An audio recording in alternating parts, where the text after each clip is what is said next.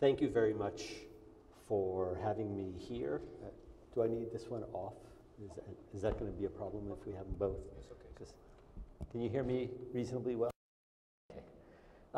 So I really appreciate the opportunity to be here and to talk to you about moral enhancement, and really just the chance to be here with you on this occasion, thinking about your foray into interdisciplinarity. It's really a very exciting place to be. I will try to not cause feedback as I'm doing so. But so thank you very much for inviting me. But I do have a complaint, which is that you scheduled me after Professor LeBaron's magnificent keynote speech. Right off the bat, I will say I'm not going to compete. And I don't really have that creativity thing, but I do have confetti, which she never reached for, even though she had this lovely creative speech.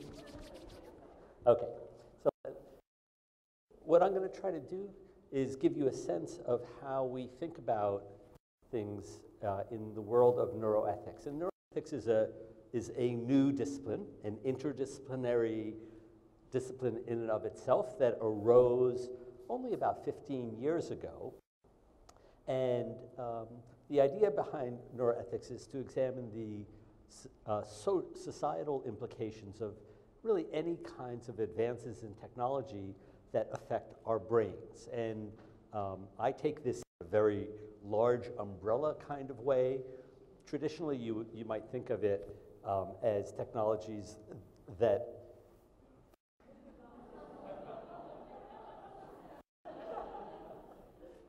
my battery is low. Traditionally, you might technologies that affect our brains in terms of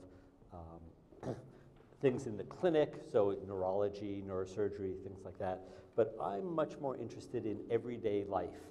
And the reason that I'm interested in everyday life is because the issues that we deal with, that I like to deal with, affect thousands or millions or even billions of people on the planet, affecting us all.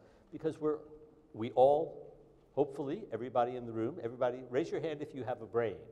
Yes, everybody has a brain, that's pretty good.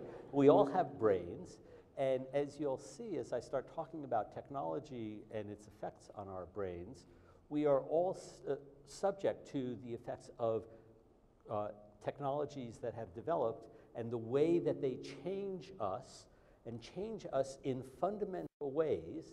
And Michelle was quite correct. I take a very brain-based view of who we are. And so when they change our brains, they change who we are in ways that are very, very important to us. And none of those is more important than morality. So let's start at the beginning. And if we start at the beginning, about 70,000 years ago, Homo sapiens emerged from Africa. And we Homo sapiens were relatively small, nimble creatures. We weren't particularly robust. We weren't really strong or anything like that. But what we had something that was really amazing. We had developed this adaptation called language.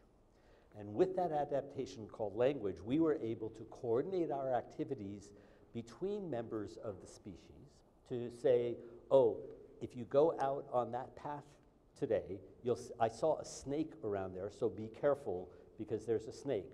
Or behind that set of trees, I think I saw a deer, and maybe if we find a way you can scare them out and I'll go with my spear.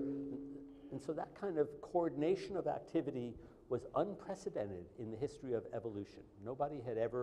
No other species had ever been able to communicate on that kind of scale. Certainly there's animal communication, but nothing quite like that.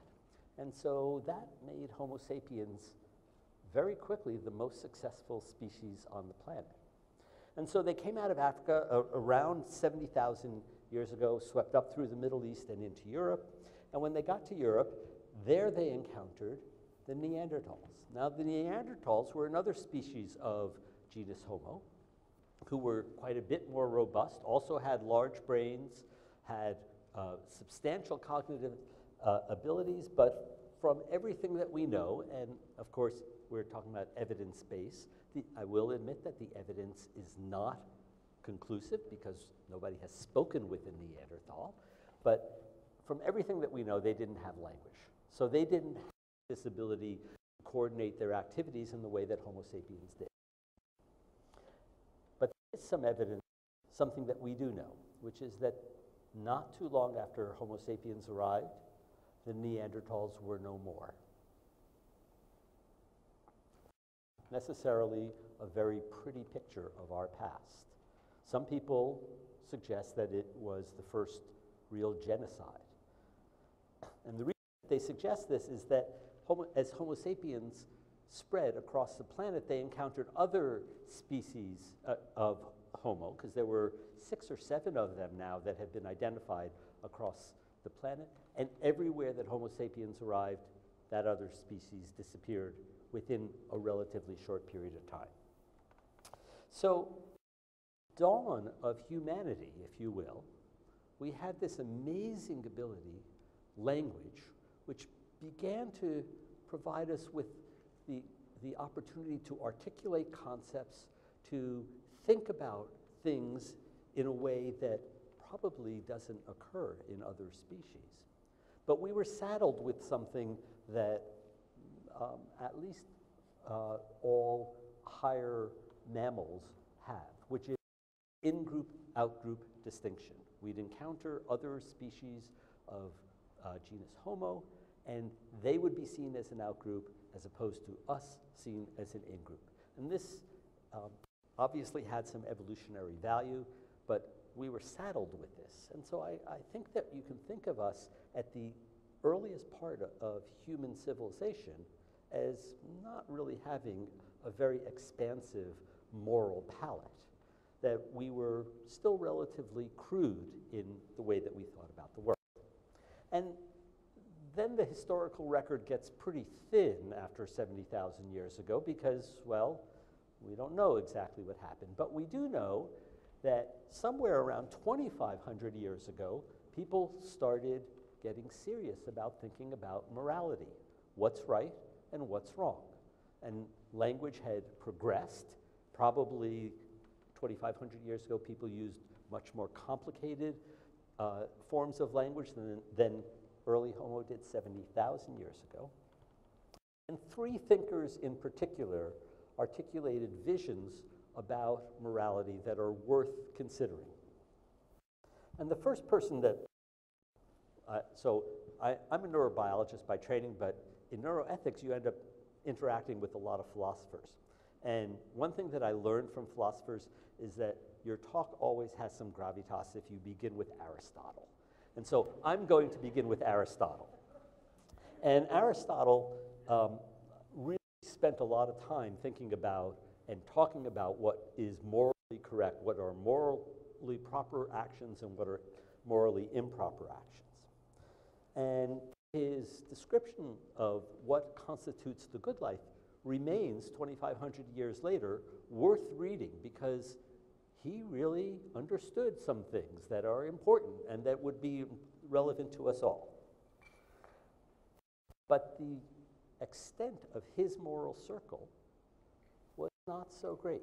For Aristotle, moral duty accrued to Athenian men. Period. Full stop. Women? No. Non-Athenians? No. Athenian men were accorded this incredible amount of moral duty, and the way he describes it, it's a beautiful thing, and it would be lovely if we all treated each other exactly the way that Aristotle wanted all Athenian men to be treated. But it was still a little constrained, and you can see the vestiges of this in-group, out-group thing still happening there, that we're Athenian men, and we are on top of the world, and actually they were kind of on top of the world, And all these other groups, they're all somehow subhuman or beneath our requirement for moral consideration.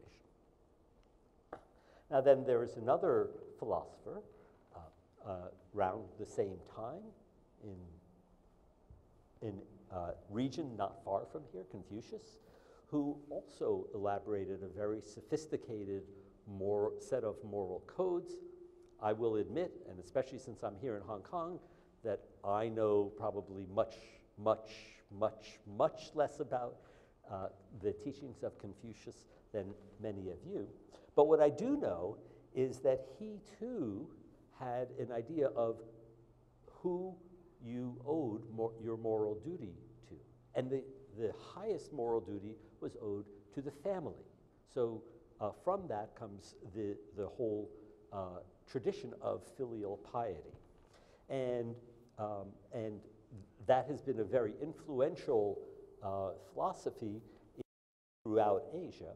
But again, you can see that this remains a different version of a vestige of the in-group and the out-group. And so that's the way that morality was seen in Confucian view around 2,500 years ago. And there's a third philosophy that also developed around the same time, and that was that of the Buddha. And for the Buddha, the moral circle extended to all living beings. And it's the most expansive version of moral consideration that you can imagine. Now, I'm not going to talk about it, but I want you all to think about this later. Which of these is the right thing?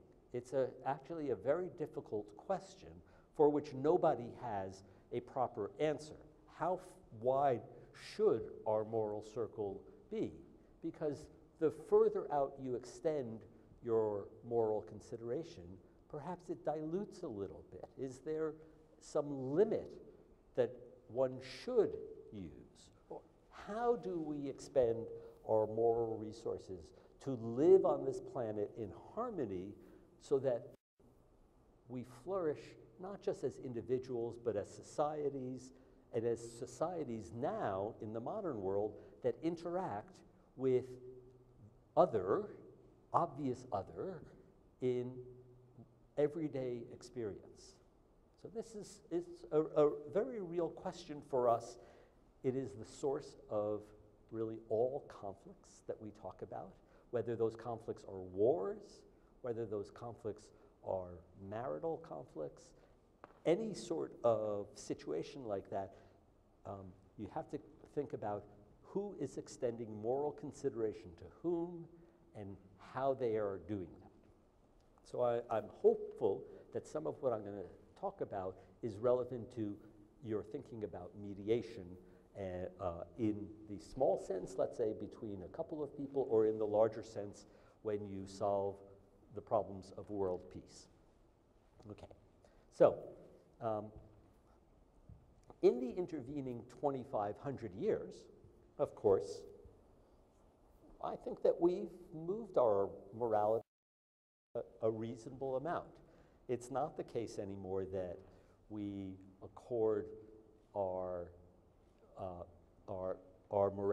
moral consideration only for adult men of our particular state, or only to our families.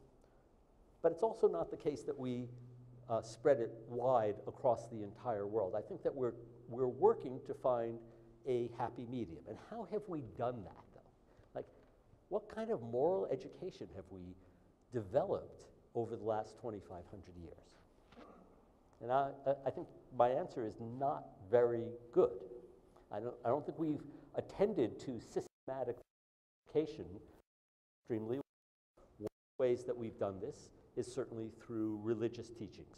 So religions have been afforded with the opportunity and the responsibility to be moral forces in the world, but they also tend to devolve very quickly into in-group and out-group sorts of situations. And certainly as we have moved to a more secular world, the influence of religion on moral education has disappeared, or has diminished, not disappeared. I think actually the biggest source of moral education have been stories. And those stories have been in books and movies, around the fireside, sort of thinking around stories around the hearth. Today on YouTube videos, if you think about the whole array of fictional, mostly, or sometimes non-fictional stories, there's usually a morality play involved.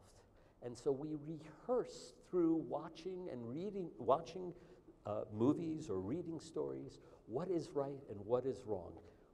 Should he have denied that person some food, or should he not have denied that? Was that a correct action or not? And we continually evaluate that, and as we evaluate that, we learn our morality. So I think that books and movies have been a really great source of moral education, but they're not a very systematic way of becoming a more moral person. It's just the way that we are that we have arrived where we have arrived.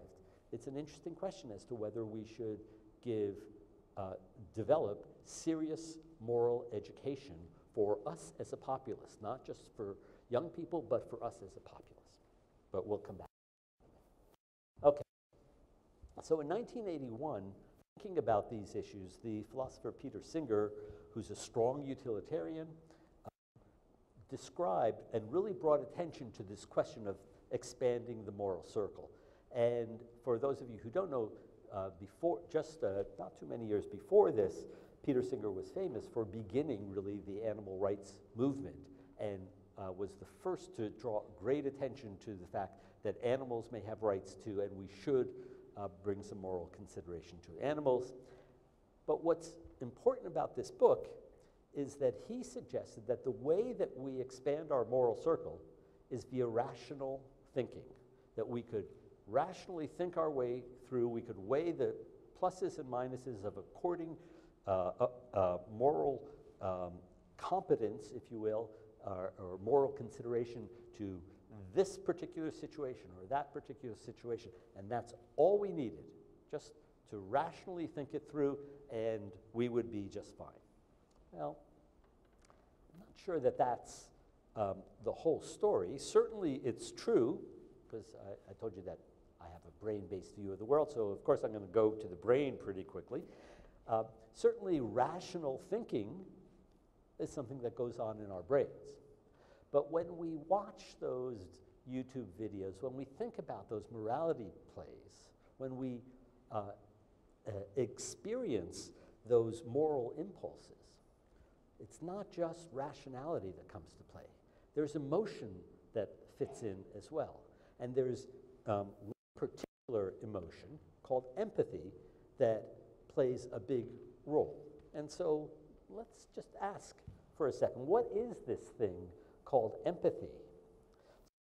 Empathy is the ability to not just notice the plight of others, but actually also to feel the plight of others. And often we feel that, to play off of Michelle's suggestion, we feel it in a very embodied sense. Now, my take is that that all comes from our brains feeling that, but it doesn't really matter the locus.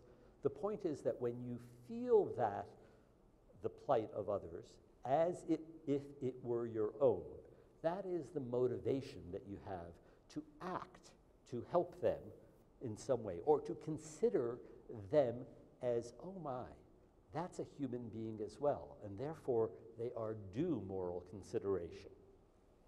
Now, I want to take a second here and just clarify what I mean by an emotion, because people tend to think, oh, that's not rational thinking, that's this fuzzy something or other that you see my hands waving in the air, that's what we do when we think about emotion.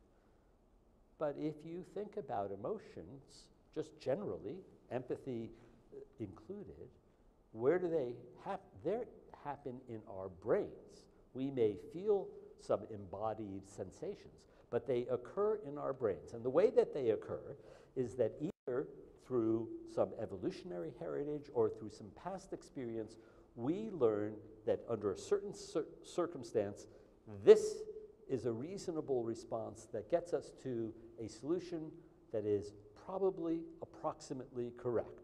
May not be totally reasoned out, but it's a good approximation of a solution.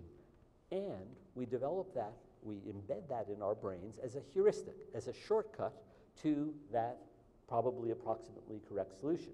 And then when we encounter it the next time, so you encounter somebody who's in pain, or your partner says something that makes you angry, you arrive at that state, anger or empathy or whatever, quickly. And now you have your solution. You don't have to think it through. You don't have to expend cognitive energy for all that. You efficiently arrive at that solution. And that's what emotions really are. They're an efficient means of arriving at a probably approximately correct solution. It doesn't mean that you have no cognitive resources to think about whether that probably approximately correct solution is appropriate in this context. It just means that it guides you in the right spot. And that's what empathy really does. And it does so about very important moral considerations. Okay. So now let's delve a little deeper into the neurobiology that underlies modern empathy. So on the, let's see, on your left, on the left-hand side of the screen are prairie voles, and on the right-hand side of the screen, meadow voles. Now, I want you to raise your hand if you can tell the difference between the two by looking up at the screen. Really? Nobody can tell the difference? Very, very, these are very different cousins. They're cousins. They're really very closely related species, and they live out in the grasslands eating seeds and things like that.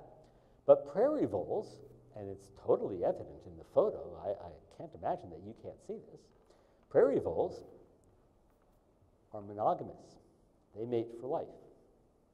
And after mating, the male stays around and helps to take care of the upbringing of the pups. Meadow voles, on the other hand, are promiscuous. The males mate, they go off into the field, they do whatever they're going to do, they collect some more seeds, the female stays behind, takes care of the pups, and that's the way it works. Well, it turns out that this is a great example, a great opportunity to study this set of behaviors, which are called affiliative behaviors. And neurobiologists realized this opportunity, and they started to study them, and they found that there's a difference between prairie voles and meadow voles that was remarkable, which is that the distribution of the neuropeptide oxytocin, along with vasopressin, is quite different in the brains of male prairie voles versus voles. And in fact, if you go in and you molecularly muck around with the brains of the male prairie voles and you remove the oxytocin, now they're going to be promiscuous. And if you go in and you add oxytocin to the brains of male meadow voles, now they will be monogamous and mate for life. It's kind of it's a beautiful set of experiments and very strong empirical data replicated in many studies done with very elegant techniques.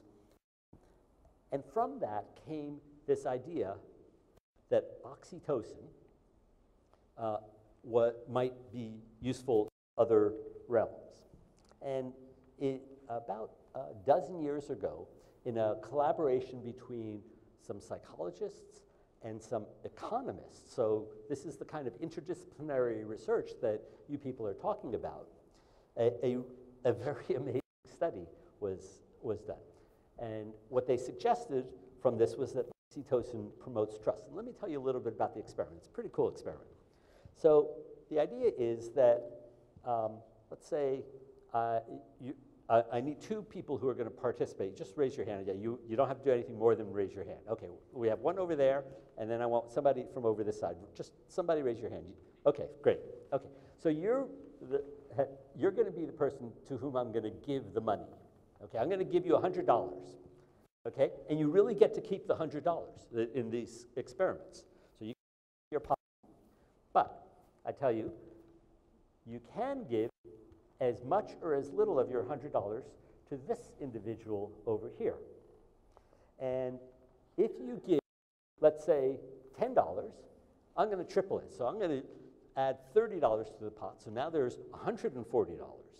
And then you get to decide how much of that you're going to give back. So now imagine the scenario. If you give all of your $100 over, so now I'm going to add $300. Now there's $400. You give $200 back. You both get $200. That sounds like a pretty good deal, doesn't it?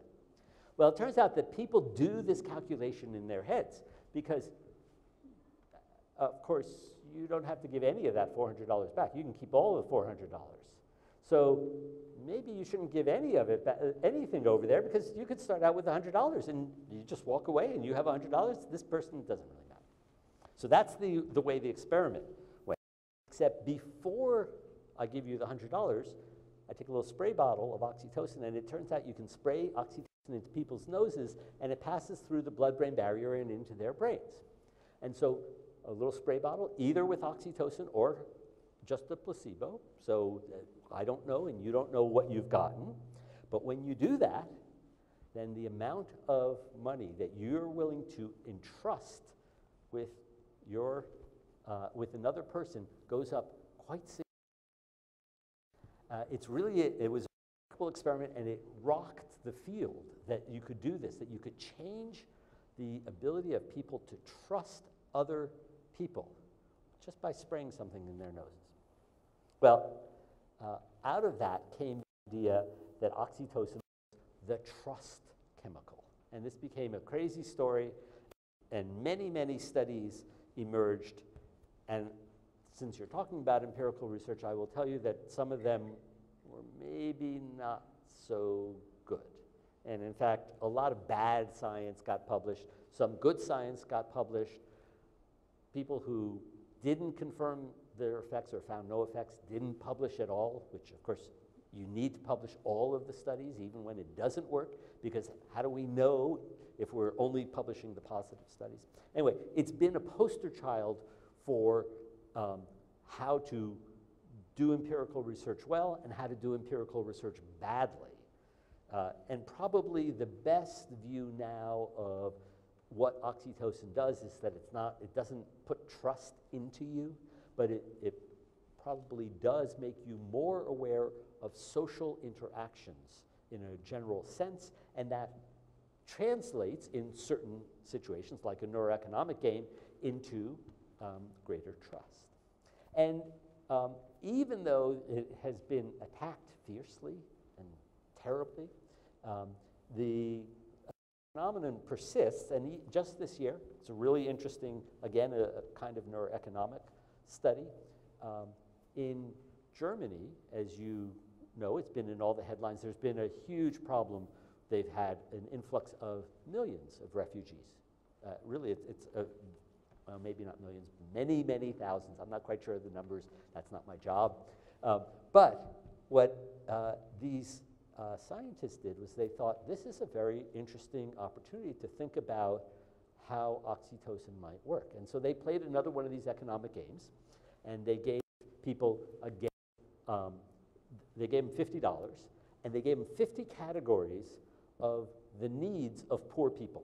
So food, shelter, housing, clothing, coffee, et cetera, et cetera. So they had 50 categories, and you could tick off each category that you wanted to donate to, except it would be one euro.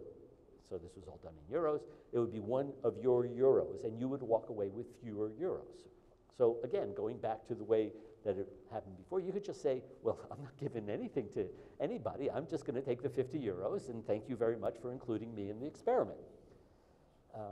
And so they did this, and of course, again, they either sprayed a placebo or oxytocin into the noses of these people. And what you can see on the very left is that when the people to whom they were giving were poor Germans, native Germans, oxytocin did exactly what it was supposed to do. So in blue is the placebo, and in orange is the oxytocin. they gave more euros. They were more giving. They went up from 2.5 to 6 euros. That's pretty nice increase. And interestingly, the exact same thing happened with refugees. They gave more to these refugees than they gave when there was a placebo. And so in both the in-group and the out-group situation, they were more generous. But what is also obvious on the slide, and probably many of you have already figured it out, is that they did an additional manipulation, which is that they had tested all these people for their xenophobic attitudes. And people who were low on a xenophobic scale, oxytocin, it did exactly what you expected. But people who were xenophobic, people who didn't really like other, it didn't affect them at all. Their positions were hardened. This increasing sensitivity to social situations that people think about for oxytocin just didn't change their willingness to give, their willingness to deal with this refugee problem. They felt hardened to it, and they were going to walk away with as many of the 50 euros as possible just on their own. So the oxytocin story persists. And because of stories like this and a few others, this idea that we can change our trust, change our moral sense with modern technology, some philosophers, particularly a group of philosophers at Oxford, have begun to suggest over the last half-dozen years that moral bioenhancement is something that we need on this planet. That, in fact, the titles of the papers go something like, "The Urgent Need to Bioenhance the Populace." And they're not content with just saying, well, this is a good thought experiment. They suggest, actually, that we might give serious consideration to putting it in the drinking water the same way that we put fluoride in to strengthen our teeth. That we should compulsorily, morally bioenhance the entire population. Now, this has been, to say the least, a contentious discussion within the field of neuroethics, because the idea of improving the morality, like what could be wrong with that? Why would you not want to make people more moral? But then the compulsory side to it, and then whose morals?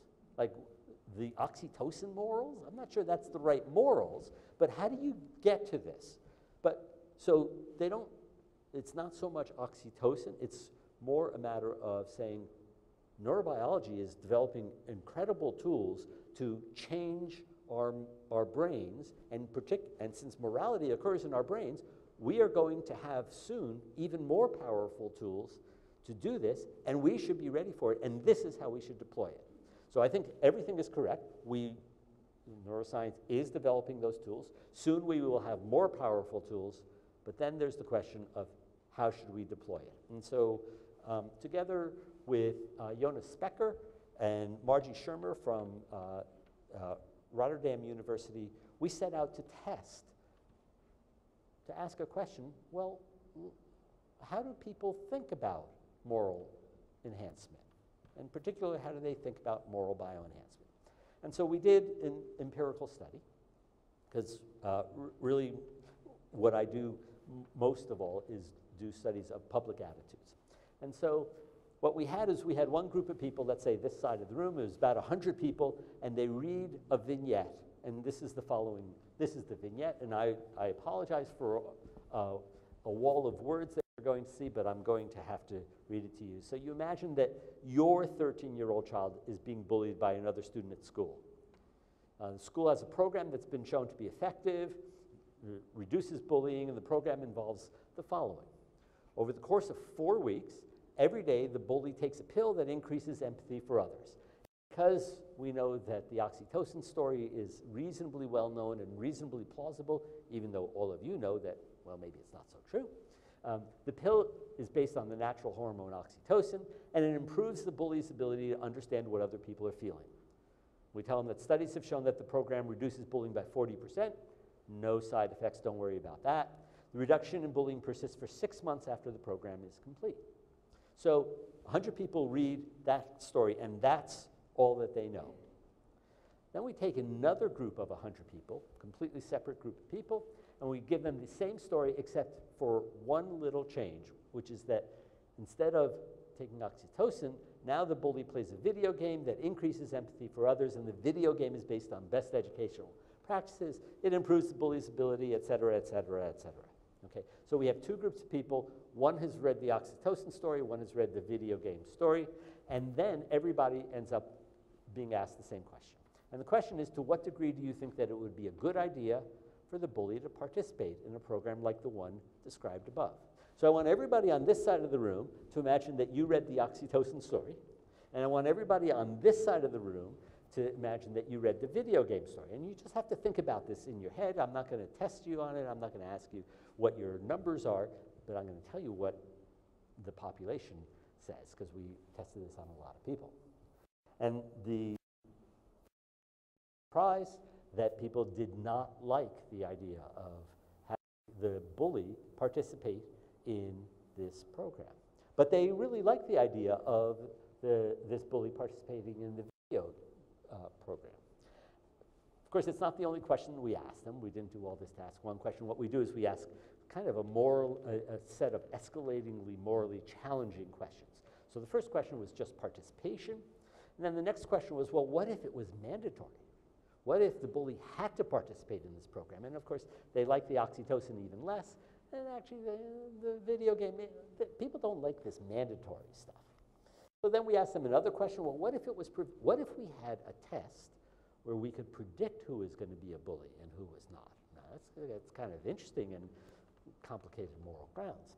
And only those who were going to be a bully we would do this with. And sure enough, we had the same. No, they don't really like that oxytocin thing. They didn't like the preventative video game very much either. And then finally, the fourth, well, what if we just, why don't we just morally enhance all the kids? Like, everybody knows that kids are just terrible anyway, so let's just morally enhance them all. What do you think of that? We'll give them all oxytocin, or at least we'll put them in front of the video game. They really didn't like the oxytocin, but actually, it's important to note, they kind of liked the idea of video game. And I won't go into it with you, but after asking these questions, we had a free response box, and we asked them to tell us in your own words why you answered as you did. And they did tell us, because people had strong opinions about this. And they loved the idea of some kind of program for children that taught them morality, that this would be required, that we're missing this, that we don't really have any systematic way of doing this, and this is an important thing to do. And when we analyzed all of these free response answers, the key thing that came up was that this is about character. This is about building character in people and producing a long-lasting, enduring change in their morality, whereas spraying some oxytocin, giving them an oxytocin pill or anything like that, that's just kind of an artificial version of morality. And we don't want this sort of artificial morality. We want the real thing. So if you think about this for a moment, so that's a very deep version.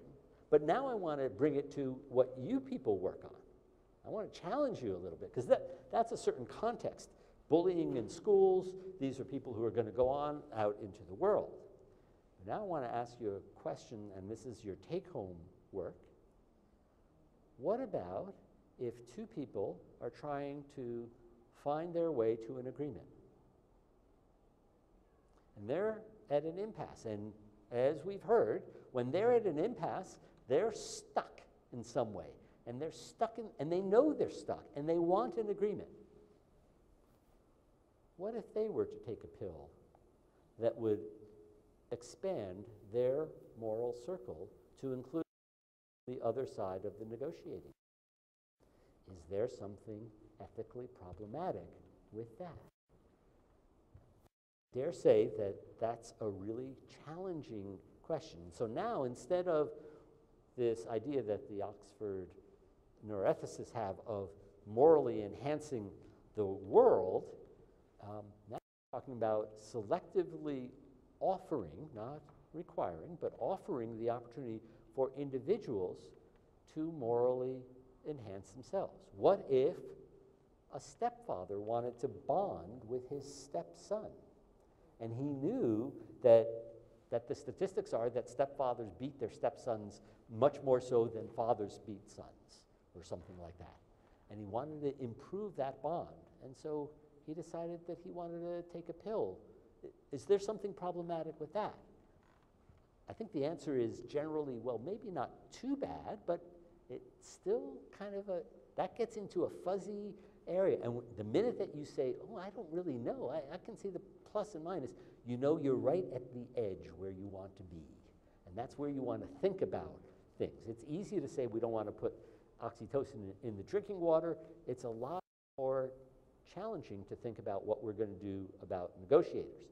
And because I told you earlier, neuroscience is moving along quickly. These tools are going to be ever more available as time goes on.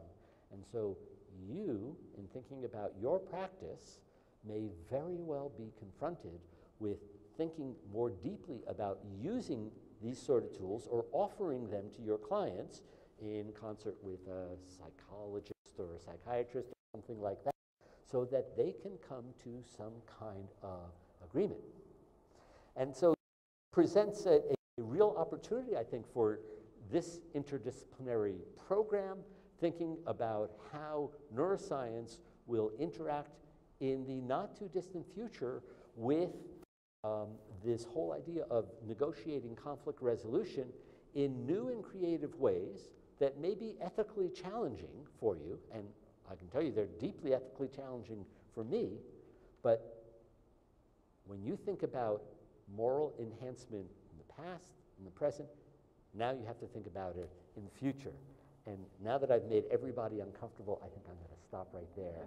And thank you for your